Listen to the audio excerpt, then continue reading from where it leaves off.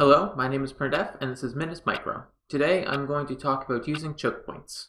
There are many choke points you can find in a game of StarCraft. Mineral patches, cliff edges, even buildings can all provide great choke points.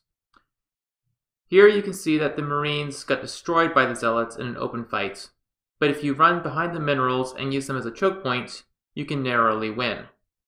Just doing this basic maneuver allows you to win the fight, but only barely. If you want to achieve GM level on this challenge, you need something more. While you are holding the choke point, only a single zealot at a time can attack. As Marines die, however, you lose the choke point, and multiple zealots get to attack at once.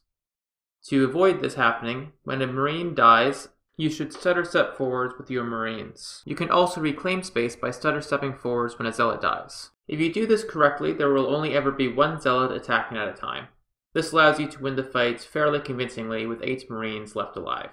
I hope you found this helpful, and if you have any questions, tips, or requests, please leave them in the comments below. If you'd like to see this technique and others in action, consider checking out my stream on Twitch.